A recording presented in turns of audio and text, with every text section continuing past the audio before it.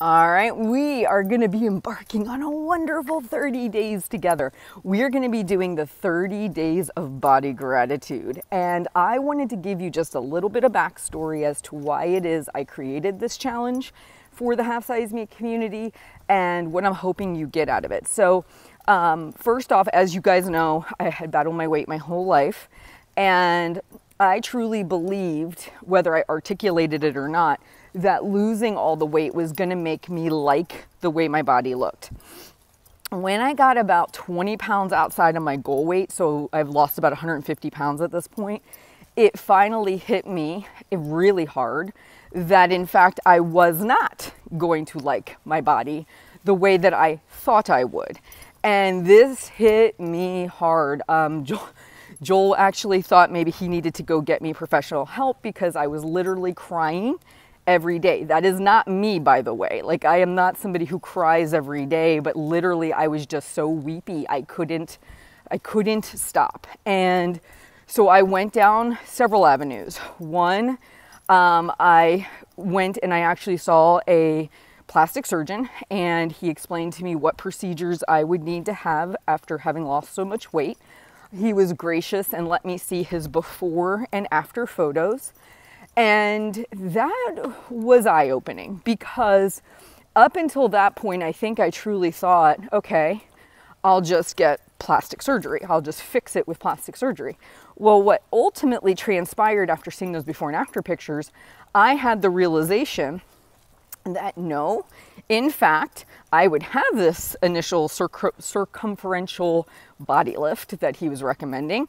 And based on the photos I was seeing of other people who had had this procedure, I would then still want to change other things. So I would be going down this rabbit hole of surgery after surgery after surgery because really none of them would create the look that I, in my mind, had thought I would achieve.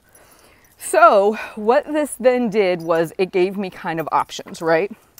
Option one, I go down the rabbit hole of surgery. Option two, I stay in this depressed funk. Three was beginning to think about this completely differently because what I had learned in my weight loss journey was my thinking was usually my problem. my thoughts were normally where all the problems originated, whether it was a lack of feeling worthy and needing boundaries put in place, whether it was how I used food to reward myself, whatever the thoughts were, usually they needed to be fixed. So I started practicing body gratitude. Now, I want to be super clear. I am not somebody who does well with affirmations. And the reason is it's not because I think there's anything wrong with affirmations if they work for you, but when I say something about myself, or anything for that matter, it has to be what I view as being factual and accurate. If not, I struggle with believing it. So when I went down the road of body gratitude, everything had to be based on facts, not feelings. And it had to be seeing the gratitude for the functionality of my body. And I started very small. I started with one word. I'm grateful for my hands because of, the fact that they can make my kids lunch, right? It was very simple. And what transpired over the last 7 years is a wonderful gratitude practice. But what happened is I started to feel kindness for my body in a way that I had never felt before. It wasn't that it looked any different. It was just that I appreciated what it gave me. My body is the conduit that allows me to give and receive love in the world. It allows me to live a life with purpose and show up and help others. It really is a gift, and I had not seen it that way before.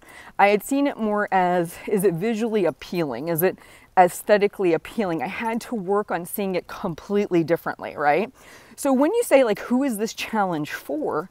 It's really for everyone, because if you're on day one of your weight loss journey, the sooner you can be grateful and appreciate your body for what it allows you to do in the world, the more you're going to take care of it and see it through on your weight loss because you start to see value in your body, right? You see, it's like getting a brand new car or anything else. You want to take super good care of it because you really appreciate it. You've worked hard to get it, right? And then it's also for the person who's lost all the weight and they keep saying, oh my gosh, if I would just lose 5 or 10 more pounds, then I'll be happy. I'll be happy with my body. I was this person too. And it starts to kind of highlight the fact that maybe that's not true. I mean, you could lose the other 5 to 10 pounds, but what if it doesn't really transform how you feel about your body? What if you feel the exact same way? So this challenge starts to open up that door of caring for your body, because it provides a way for you to show up in the world and do things.